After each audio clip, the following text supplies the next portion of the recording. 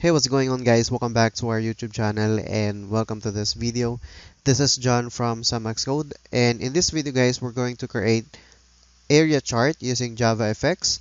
So I have here a basic example implementation of area chart, and as you can see here, we have two-dimensional data or two-dimensional graph showing the number of employees and revenue per employee. So we're going to create this. And basically, guys, an area chart is a line chart where the area below the lines are painted with color. So we're going to implement this. We're going to create a new project and try to walk you through all the steps that we're going to need in order for us to create area chart in JavaFX. So for now, let's create a new project. And I'm just going to select JavaFX application, and I'm going to create or set the name into demo area chart, and the application class will be org.xemacscode.demo and then main. So this is um, a bit different from previous tutorials, guys, because as you can see from the previous tutorials, we have used the fxml file to create our bar chart, our pie chart, and other charts that we have created in our tutorials. But in this case, we're going to create the area chart by using only our main class. So we're not going to use the controller or any fxml files. So I'm just going to close this, and I'm going to open up my main.java file under the demo area chart project. So I'm just going to get rid of this lines right here because we're not going to use this. And yeah, we're going to start working with our main.java file. So of course, the first thing that we're going to do here is to set the title for our stage. So as I've said, we're not going to use fxml and of course the controller class. We're just going to use the main class for our area chart project. So we're going to set first the title of our stage. So for example, area chart experiment, because we're trying to experiment with area chart. Okay, and then right after this, we're going to declare number axis, and this is for our x-axis, right? And then new number axis. Okay, we're going to import this, and we're going to set the label for this x-axis, and then this should be set label and then number of employees right there. And right after this, we could copy and paste this and do the same for our y-axis. Okay, and then the label of this, of course, is revenue per employee. Revenue per employee. Okay, and then right after this, we're going to define our area chart by using the area chart class right here. And then we're going to create an object out of this particular area chart, and then new area chart, and then we're going to specify the x-axis and y-axis to this.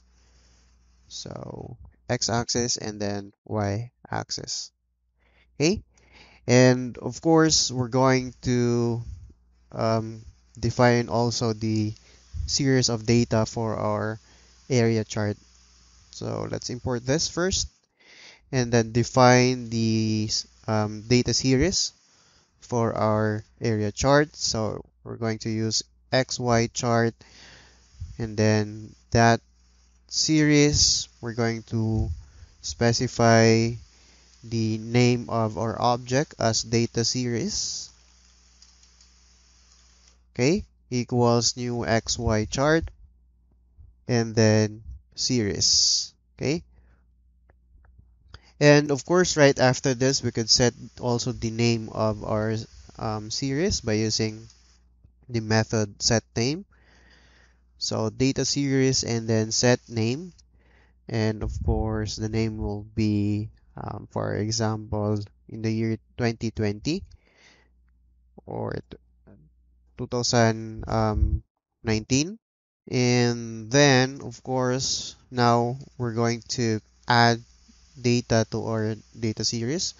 So data series that get data, and then we're going to add new by using also this method add and then xy chart that data, and then we're going to specify, for example, the number of sales here. So employee 1 will be 567, for example, and then we could copy and paste this to save us some time to create our area chart. Anyway, this is just an example data for us, you know. This is 612, for example, number of sales, and then 800, and then 780, for example, and 810, and 850. And we're going to change also the ID, for example, 5, and then 10, 20,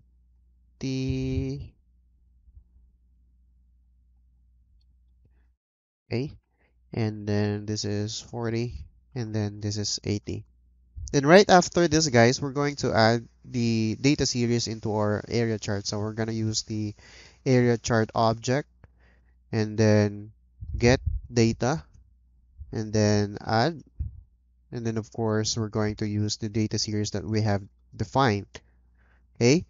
And right after this, we're going to add the area chart into our VBox. We're going to use VBox for this equals new VBox, and then this should contain our area chart. Okay, import this, and we're going to set some of the options for our primary stage, and then set scene, and this should be the scene. But before that, we're going to add scene first here. So scene equals new scene, and then this should contain also the VBox. And for example, the height is 400, or I mean the width is 400 by 200. And then of course, we're going to set scene now by using the scene object. And then primary stage also for setting the height and width.